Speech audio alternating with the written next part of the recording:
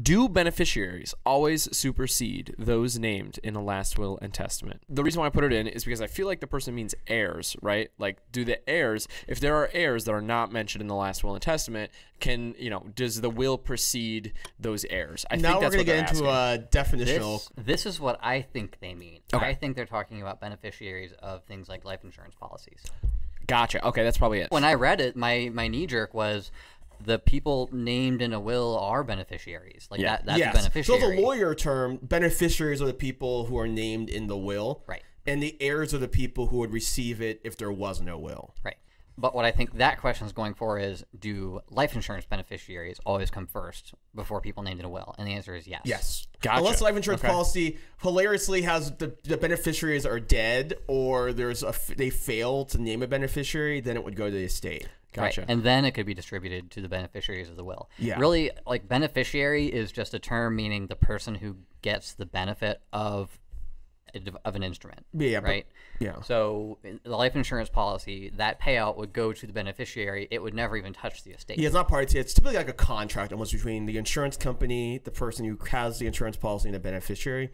Those are people in the relationship, and it's not. Yeah, the only thing that triggers the death triggers the transfer of money, but it's not part of the probate process. And you can have your life insurance policy go to your estate or a to trust. Be distributed, or like to a trust to be distributed that way. You can do that, but for the most part, if your life insurance policy has a beneficiary listed, that's who it's going to. Yep. Gotcha. So let's say that they have two different beneficiaries listed, right? Let's say I got divorced, right? And so at the time I got the life insurance policy, I put my wife's name. And you haven't updated it? I haven't updated it, but we created a will 10 years later where I say the life insurance policy is going to go to my kids. Okay. What happens? So essentially, you can't transfer in your will what you don't own. So I can leave. This is about the jokes. Like I can leave my Fabergé A collection to my brother.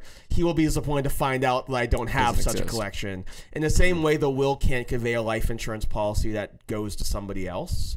So your ex-spouses in Georgia can get the insurance policy. And I think a few states, divorce severs is presumed to sever beneficiaries. That is generally not the case in Georgia.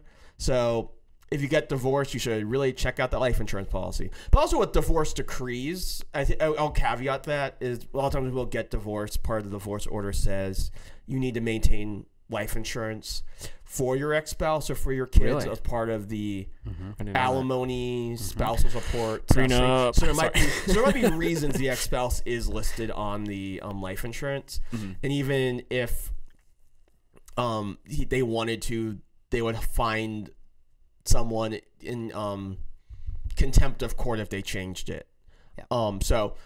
And then generally though, you can't leave anything you didn't own. So anything in the will that you didn't own, it might raise expectations for that beneficiary in the list in the will. Oh, I'm getting an insurance policy, and you find out they don't have an insurance policy, or like that's it exists, but you never owned that money to give. Exactly. So it sucks for the beneficiary. At that moment, it's great for the beneficiary. Oh, the beneficiary, the insurance, but then it sucks for the beneficiary. Yeah, on the will, whoever gets on the will, it sucks for. Right. Yeah. This is why lawyers. You see how this terminology is all very confusing? Yeah. Yeah. Get a lawyer. Get a lawyer. Get a will. This is one thing that. Hire Steven. Exactly. This is the segment of the show called "Can I Do This?" I've written a will. It's a very nice, sophisticated will. Before I export save as, I'm going to change the font to Wingdings and save the will, export it, and then I proceed to walk out my door.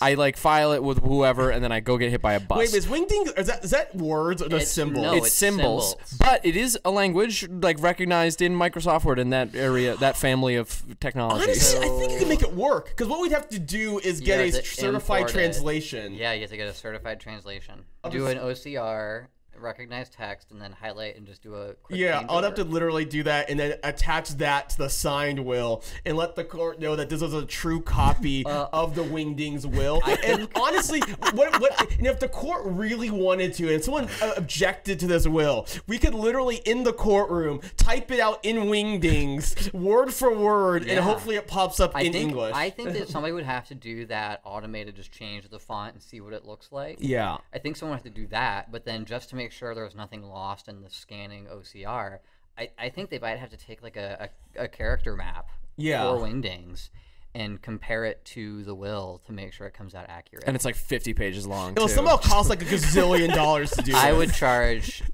so much money to do that because it would take a lot of time to do, but I think I'm going to charge extra as hazard pay. or because Because I'm going to throw my computer. exactly. And You then have to buy me a new computer. I'm going to have to buy a new computer and fix my wall. Guys, thanks so much for watching. If you enjoyed this, let us know. Post a comment. Guys, we went to the trouble of creating you a fantastic PDF listed in the description of this video. It is a summary of the key mistakes to avoid when planning for your estate. You can go get that. Steven and James both wrote it together, and it is a summary of all of the mistakes they've seen people make as they think about estate planning. Don't make those mistakes. Your family is the ones that's going to pay for it, and they're not going to like you very much. So that's how you go in to avoid them. Click the link in the description. You can get that PDF. It's absolutely free. You're welcome. We're so generous. Guys, thanks so much for watching. If you would like us to plan your estate, give us a call, 404-939-7562, or visit us on the web, modernestateplanning.com. Thanks so much for watching. Have a great day.